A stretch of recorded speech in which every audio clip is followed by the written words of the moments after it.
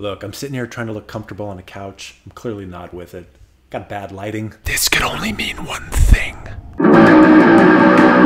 It's Friday Rant time. Look, I'm not gonna lie. Today's actually been a really good day. Very productive. It's a nice day outside.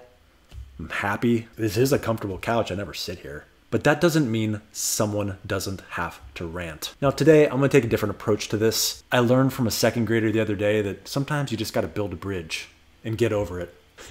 And that's exactly what I plan on doing today. Now I did a rant against CPAP manufacturers and those that agree and support the notion that patients have no business accessing their data. Here, I'll go ahead and play that for you. I openly beg for you, the people that openly disagree with what I'm saying right here, please post something in the comment section down below. I'm dying for it. I want people to see the absolute convoluted logic that you guys use as to why you don't share data. I want your pompous attitude to come through your writing like it always does. More often what we do is not rocket science, so let's just stop acting like it is. I understand, you're an RT, you took a couple classes. We're all impressed inside. Now to me, this seems pretty clear that I simply called out the CPAP manufacturers for hiding the data, go ahead and share it with people, and also called out people who agree with it. Now I did call out respiratory therapists, but the reason is respiratory therapists are the gatekeepers when it comes to a lot of this information. Respiratory therapists are the ones that are licensed to dispense CPAP equipment and CPAP masks. You have to have respiratory therapists on staff. And because of this, they are the gatekeepers. They're the ones that scold you if you look at your data. They're the ones that scold you if you change your pressure. So yeah, I called out respiratory therapists, but only those that choose to hide your information from you at all costs and don't listen to you and don't actually solve your problems. We had one of these respiratory therapists out themselves, And I thank them for it. now, I'm not going to share their name. I'm going to block it out. And if you guys know where the comment is, I appreciate the comments you've done. You guys haven't slammed them at all. You've just kind of experienced that, hey, look, this Oscar works for me. I have the data. It's improved my sleep. It's improved my life. Respiratory therapists didn't do so much. My doctor, the DME, no one really helped me. Oscar helped me. Your videos helped me. So let's go ahead and go through this one by one. I had someone actually ask for it. Give the answers. Give the answers. Here we go. Building bridges. The respiratory therapists are too busy setting up CPAPs for the companies they work for than to do appropriate CPAP follow-up with a tense. That seems kind of sexist. And it is through no fault of their own. I kind of tend to agree with that, kind of. But at the same time, you're seeing the patients. You can say, hey, look up Oscar. Here's where you find it and download it. It'll give you access to your information. It doesn't really take much. Hey, if you have a dry mouth, you might have a mouth leaking problem. How long did that take me? I don't think that's going to impact the schedule so much, but I digress. Apria, Lincare, American Home Patient, and thousands of others employ respiratory therapists and control our schedules. Control. Yeah, I mean, but you can share information pretty quickly. It doesn't mean you can't answer their questions, right? I used to deliver CPAPs to patients' home and educate them, and it pissed me off that I was never given time by the company to follow up with patients. Okay, but what's preventing you from sharing the information preemptively before you walk away? You can give them information about data sharing, where to find it, Oscar, but that's not really the point of this. You're kind of arguing something else. The whole point of it was calling out people who agree with hiding the data. Now you're saying you want to do good follow-ups with them, but that's not what I was complaining about in the first place. It was the hiding of data and patients not being able to look at their data. That's what we're actually arguing here. So stop blaming us. Furthermore, respiratory therapists take more than a couple of classes and have either an associate's, bachelor's, and a few have master's degrees. Yeah, they do have a lot of classes. There's a lot of stuff with respiratory therapy I don't understand at all. There's a very, very small portion that overlaps into sleep disorders. And what we find is in the sleep lab, when you hire respiratory therapists, they actually know really very little about sleep disorders, like very little. So you have to train them on the job as well. Even though they do have a lot of training on other things, like I said, I don't understand. I don't know anything about that. But when they cross over into sleep, they're mildly honk. And also, I wasn't really blaming you. You kind of outed yourself. You're the one that sounds like you're defending the hiding of data. Again, that's the issue here. Accessible data for the patients if they want it. Polysomnographers take about 2 to 3 classes for their education. Actually, I didn't take any. Probably a bad time to admit this. Insert nasty, ignorant, uneducated clap here. Now I gotta make fun of myself for you? I'm uninspired. I'll let you guys make fun of me in the comments section. Please leave your uneducated, ignorant clap about me and other polysomnographers down in the comment section down below. Clap me. Furthermore, you really shouldn't legally and ethically be adjusting CPAP or bi-level nor ASV machines even during a titration study without medical credentials. Legally, registered polysomnographic technologists are able to do it. That's kind of why we're regulated by the state medical board. And we also have our own credentials from the BRPT, which is a board of registered polysomnographic technologists. So legally, but what about ethically? Ethically, I'm not really sure where ethics come into this, but I know like as far as patients who are suffering and struggling at home because they were put on the wrong CPAP pressure, I think ethically, don't you have to do something to help them out so they're not struggling on too low a pressure or too high a pressure? Now, I know I personally have seen this hundreds, if not thousands of times throughout my career, my uneducated career. So I feel like ethically, I do have to help them out and I do have to help them adjust the pressure appropriately. You wouldn't come into a hospital and adjust a CPAP bi-level. So why are you doing it in an office?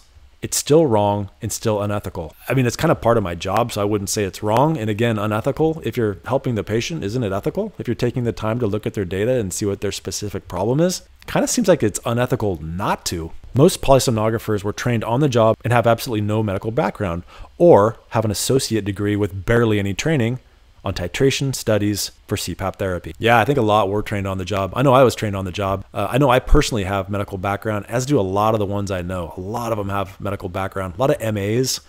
I do know a dude that's like a electrician that did it. Some other lady worked in an allergy lab. She was pretty good though. Another lady I know, she's actually a doctor, but from a foreign country. That didn't translate so well, so she became a sleep tech. I personally had a bachelor's degree in sport and exercise science, which I used as an exercise therapist in a physical therapy department before I transferred into polysomnography. That's kind of a medical background. I don't know. I feel okay. And before you can become an RPSGT, you have to have quite a bit of on-the-job training. It's not just a couple nights. It's actually quite a long time. Then you have to pass the board registry and get credentials from the state medical board. The NBRC, the National Board of Respiratory Care, really needs to make it mandatory that polysomnographers have a respiratory therapist background. I think I'll write them and suggest that. If we have a respiratory therapist background, don't you think we would be respiratory therapists? I think I'll write them and suggest that. So like I said before, the NBRC has no jurisdiction over polysomnographers. We have a completely different board that oversees us, but it usually is the same state medical board that hands out credentials and licensures for the state. I think I'll write them and suggest that. I mean, I guess you could do that, but it's kind of like when people say they're going to call the Better Business Bureau on a company that isn't even a member of the Better Business Bureau, but go for it, I guess. For a profession that only takes 2 to 3 classes, we're doing a hell of a job on the front line. What are you doing? As far as on the front line, I don't know what you're talking about in general, but as far as sleep apnea, sleep disorders treatment, mostly not doing a great job as far as patient education. And I'm not saying it's your fault. It's the company's fault, but you guys are often going along with it. Again, that's not the argument here. The argument is, why are you against data sharing and the sharing of data with patients? Why do you not want them to have it? That's what you responded to. That's what we gotcha. So that's really all we're arguing.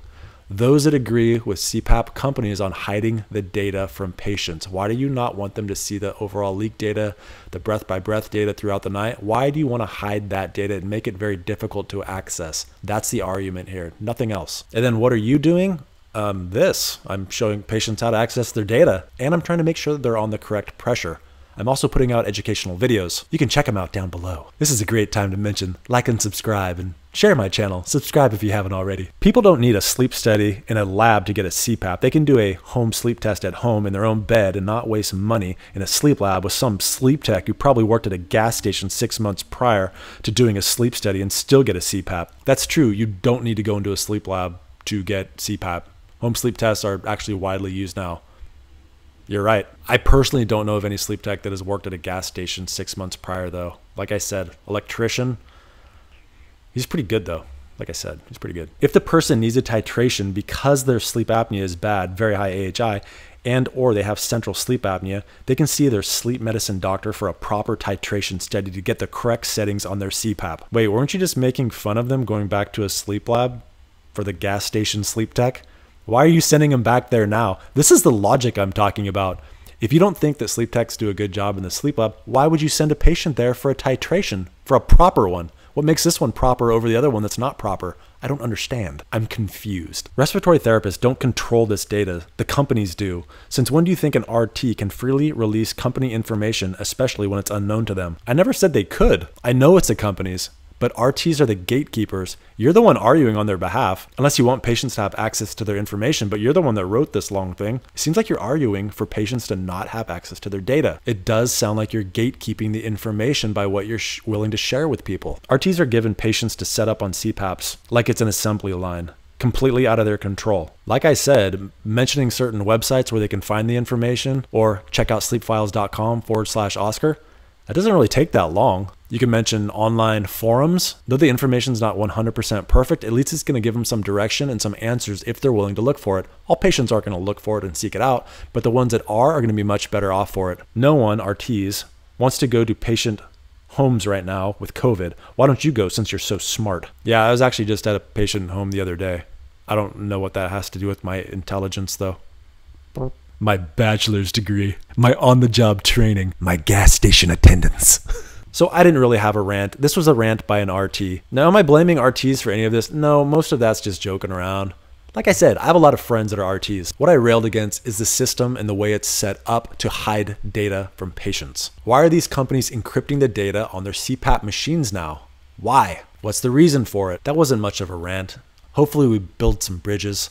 I don't think this RT that wrote this is a bad person. I just think they don't understand fully what's going on here. Why are we hiding data from the patients? Do you or do you not support that? Do you think patients are too dumb to deal with their own information? I don't think they are. I think they're highly capable of it. And I think the gatekeeping needs to end. God bless you, RTs. God bless every one of you. Everyone's too embarrassed to say it. Your mask stinks really bad. Get some Maskbright at maskbright.com or Amazon. Thank you to all watching, but an extra thick thanks, buddy, to Ray Troutman, Veronica Young, Sarvesh Joshi, Stuart Hetherington, and Mona Swearingen. And thank you to my other level Patreon supporters as well as my YouTube members.